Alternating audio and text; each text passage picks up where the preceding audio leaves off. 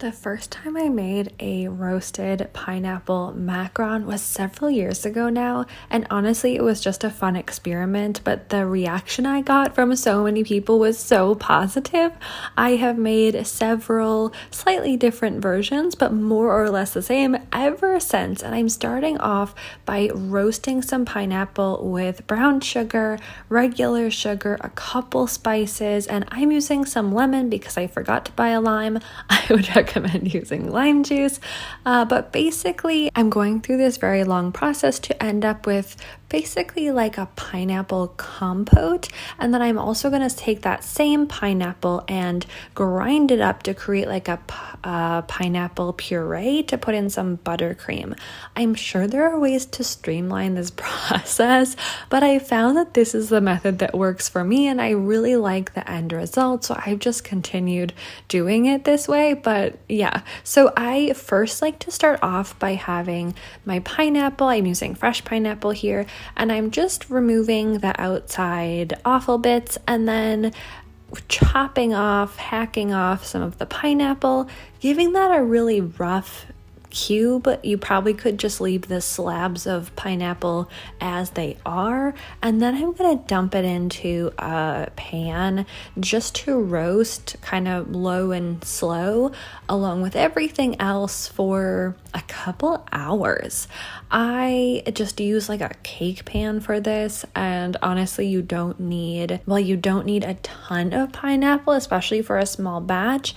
This is going to cook down quite a bit, so in the beginning it looks like way too much pineapple, and by the end you're kind of like, yep, that's a reasonable amount of pineapple. So even if you are making a tiny batch, I would recommend using the full pineapple. Like, don't mess around with this recipe, just use the full pineapple. And if you end up with extra pineapple compote, like, I don't know, put it in some overnight oats or something. Like, it's delicious, you'll want to eat it. It won't go to waste. Again, as I mentioned, I think you can just throw these slabs of pineapple into your roasting pan or cake pan, whatever you're cooking it in, but I just cube it up, a little bit easier to move around and make sure that everything's nice and coated. Then I'm just dumping in all of the sugar, and followed by some spices. I'm using a couple cinnamon sticks, several star anise. I think that's pretty important for the flavor I like, and then some whole cloves. I'm using whole spices so that they can get really nice and roasty and flavorful now, but then I can easily pluck them out later. I am adding in a bit of, again, I used lemon juice. I would use lime juice for some zesty, bright flavor. And then, because right now I want to roast and infuse the pineapple with all those spices and sugars, I covered it with aluminum foil so that I didn't want to evaporate any of the liquid yet. And as you can see here, the kind of bottom is a little bit juicier and caramelier than the top part. So if you want to flip it and then continue baking a bit, absolutely go for that. This really depends on how much you want to cook it now and get everything roasted and cooked now. So now comes the next step. After that's cooled just a bit, or you even could cool it completely, depending on your timetable. You could stick it in the fridge overnight or something. I'm going to chop this up into pretty small pieces, and then I'm going to transfer all of those pieces of pineapple and all the liquids minus the spices into a saucepan and cook it down. At that point, that's when I'm going to really work on caramelizing and evaporating all the remaining liquid in there. And because I want to do that process and create this like compote jam sort of thing, that's why I didn't want any of the liquid to evaporate earlier. If the liquid evaporated earlier, I might need to add in a little bit more liquid now so I could get the pineapple into that really like jammy, caramely, compote-y kind of state. Right now, the pineapple still has just like tons of moisture locked in there.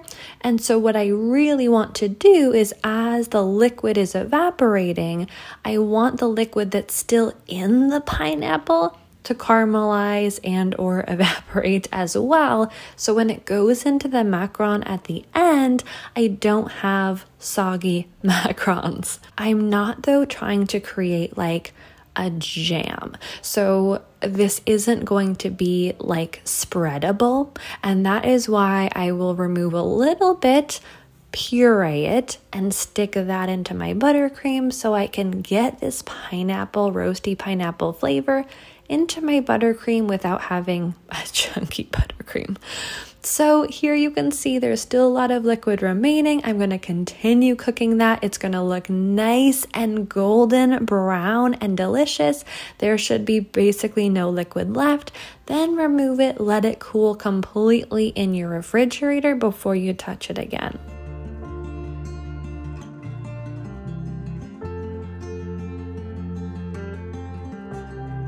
The next thing I'm going to show you is my macaron shell here. I'm using the Autumn Gold from the Sugar Art Master Elites.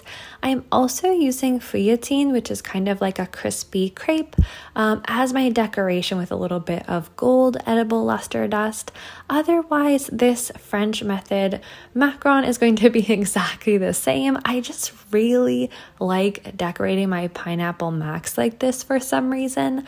I don't know why. Again, this is just something I randomly did the first time I made this roasted pineapple macaron, and I've been doing it exactly the same way ever since. I just like really fell in love with the entire idea of the macaron. If you've never used feuilletine before, it is just this really crunchy, nice, sprinkly sort of thing. It's great for adding a crunchy element into any of your baked goods. I like putting it on macarons as decoration instead of sprinkles sometimes, just to shake it up a little bit. And it's also really, really easy to color it a bit with luster dust, as you saw me do, just using a plastic bag. I am using the French method here for my meringue, which means room temperature egg whites. Starting those whipping, once I see it looking nice and frothy, I'm streaming in my sugar and a bit of cream of tartar. Then I'm going to continue whipping till all the sugar is incorporated. It's about 70% of the way done. That's when I like to add in my food colorant, either the powder, as you see me using here, or a gel food colorant can be added in at that same time. Once you get a really nice stiff peak, that's when I'm going to transfer the meringue to a larger, wider bowl. This really helps me visualize what is going on as I add in my dry ingredients and go on to the macaronage process.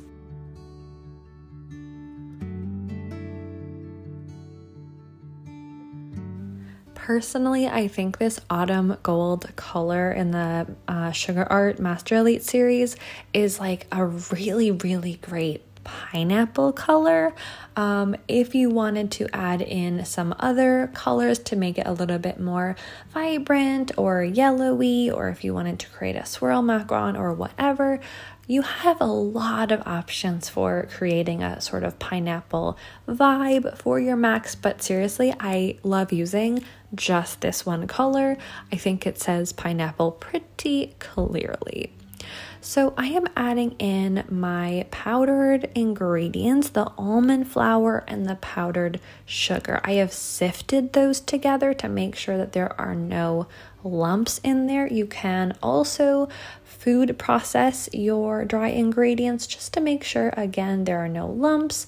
They're as fine as possible. If you are finding yourself with slightly lumpy macaron shells and you are not sifting and or food processing your dry ingredients, I would make sure to give that a try. I am adding in those dry ingredients in 3 additions just to make sure that I don't have random pockets of dry ingredients and that I'm not over mixing. It can be a bit overwhelming to dump everything in and then try to nicely mix it all together without resulting in an overmixed batter, just from what I have found. So I like to do it a little bit slower, but also not go too slow, because if you go too slow, you can also end up over mixing. After all of the dry ingredients are incorporated, that's when I'm going to work on the macaronage process. Then I'm going to be much more intentional with how I am mixing and folding. I like scraping around the sides of my bowl, folding the macaron batter onto itself and then scraping it around the edges again. This will really help to evenly deflate the batter and will lead us to the ribbon stage. The ribbon stage is when I pull my spatula up out of the batter and it flows back down into the bowl. It should flow really nicely like a ribbon, and then after about 30 seconds, that ribbon should kind of more or less flow back into the rest of the batter. You shouldn't just have one weird mound of batter sticking up from where it fell from your spatula. Then I'm going to transfer this to my piping bag fitted with my piping tip. I'm using the 803 today, but you can use whatever size works best for you. And the reason I used the luster dust to color my feuilletine earlier is that so it was ready and waiting for when I was done piping my macaron shells.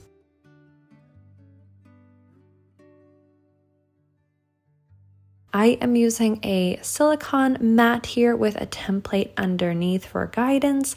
You can find silicone mats that already have a template in them.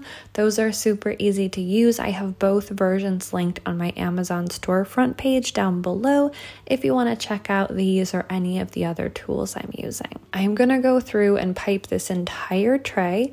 Then I'm going to transfer this to a sheet pan, give the bottom a little tap. Then I'm going to sprinkle the gold dusted feuilletine over the top. If you were to pipe this entire tray, then dust with the gold feuilletine and then do the tapping, the feuilletine flakes are going to go flying and your kitchen will be a disaster. You also don't want to wait too long. So if you pipe your tray, you tap the bottom, it's sitting there, and you go through and pipe all the rest of your macarons. If you're just doing 1 or 2 trays, it's probably fine, but if you're doing a larger batch and you're doing 4, 6, 8, 10, 20 trays of macarons, and you wait and do all the piping and then sprinkle the feuilletine on, a skin will have started to form, and once that skin forms, the feuilletine are really not going to stick to the macaron shells unless you shove them in there, and then that's going to ruin your beautiful macaron shell. So make sure you pipe, tap the tray, and then, with some speed, get those feuilletine sprinkled on there so that they make sure to stick to your macaron shells. I will say, like any chunkier sprinkle, if you are storing these macarons in a clamshell container, it's going to be hard because they're a little bit bumpy, they do stick out, and they might poke out from the sides a little bit. So this is really ideal for people who are putting macaron shells into boxes or like a cupcake holder or a plastic bag or something like that. But if you are using that clamshell to store your macarons or to sell your macarons, just know that this might not be the best idea for you unless you decrease the size of your macarons in preparation of that additional size or kind of bumpiness. I am going to let these macaron shells then rest just like normal. For me, that's about 20 minutes in my kitchen. It might be longer for you. Then I'm going to bake them at 300 degrees in my kitchen. I usually bake them for 16 to 18 minutes. It might be longer in your kitchen. That is really dependent on your oven, the size of macarons you're making, the weather, the humidity level, all kinds of things.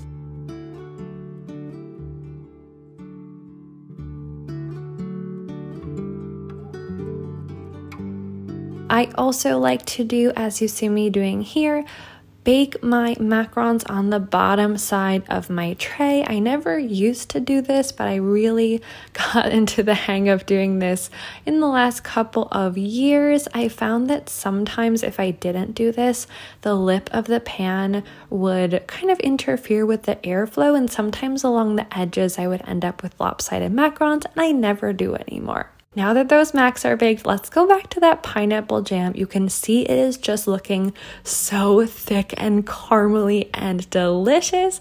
I'm going to take a little bit of that, put it into my blender, and just blend it until it's a completely smooth puree. This is not absolutely necessary. I just really like to add that pureed bit into some vanilla buttercream. If you don't want to do that, I would recommend doing either like a cinnamon kind of a buttercream to lean into the spice aspect, or do like a freeze-dried, powdered freeze-dried pineapple buttercream, or do like a lime zest buttercream and lean into the citrus aspect. Whatever you do, I recommend putting a ring of buttercream around the outside of your macaron shell.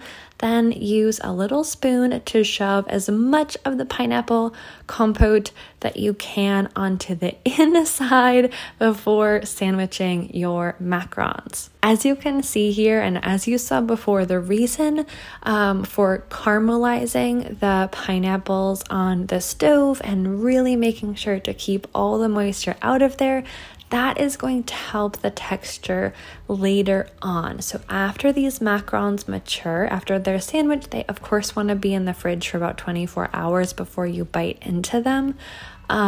If you do not get rid of all the liquid, if this is a lot looser, you are going to end up with macarons that get soggy a lot quicker.